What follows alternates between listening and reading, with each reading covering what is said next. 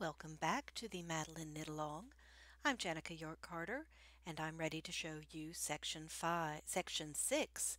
We just did section 5 in the last segment, which means you are over the halfway point in completing your wrap. Let's begin with row 1 of section 6.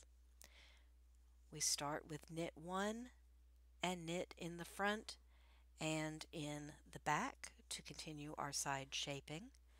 And then we knit 2 stitches before we begin our pattern repeat. For this pattern repeat, we're doing another lace stitch. We're going to yarn over, and this time we're going to slip 2 stitches as if to knit at the same time, as though you were going to do knit 2 together. Just slip them both off, then knit the next stitch, pass the 2 slipped stitches over and yarn over, and then knit 3. 1, 2, 3. So again, you're yarning over, you're picking up 2 of the stitches as if to knit, to slip them. Oh, did I get them both? Sorry, I thought I heard my yarn split. There we go.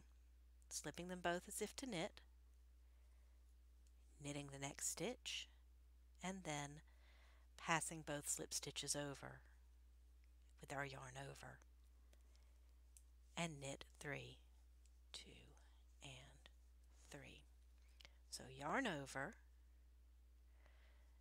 slip 2 stitches as if to knit, knit 1, pass both slip stitches over. I think I just got one. Let's make sure that both of them get over. Yarn over, and that takes us to our last 1, 2, 3, 4, 5 stitches. So instead of knitting 2 this time, we will just knitting 3 this time, we'll just knit the 2 so that we can do our side shaping of knitting 2 together and then knitting the last one. Our next row is simply to purl and knit the first 2 stitches as we have been doing, and then we're just purling across. You'll notice in this knit stitch that we are still doing a 3-stitch decrease, but we're doing it in a slightly different fashion by slipping 2 stitches together knitwise and passing them over a single stitch. In section 4, we passed a single stitch over 2 stitches that were knit together. You get a slightly different effect, and that's what we're going for. We want to echo the look of the previous pattern, but give us a little bit of variety and see something that looks a little bit different for our next stitch pattern. So let's do that again in row 3. We knit 1, we knit the front and the back of the next stitch. This time we go straight into our repeat.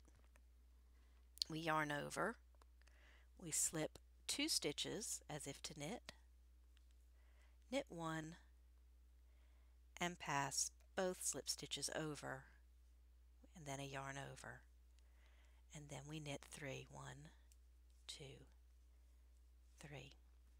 Yarn over, slip 2 stitches as if to knit, knit 1, pass both slip stitches over, yarn over, and knit 3.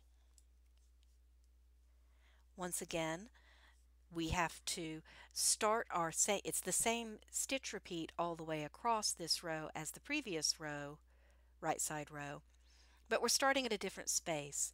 1, so that we have our shaping on either side, and 2, to stagger the lace and get the overall effect. I'll do a few more rows so that you can see how it works up. I've done another few rows just so that you can see how it starts to develop.